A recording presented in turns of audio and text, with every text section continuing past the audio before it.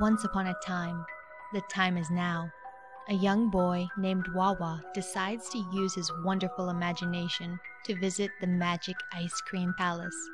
He walks up hills of vanilla ice cream to get there. He sees a river of melted chocolate and wishes his feet were warm. Wawa would like your help. Close your eyes. Take a calming in-breath through your nose. Bring your attention to your feet and breathe out slowly.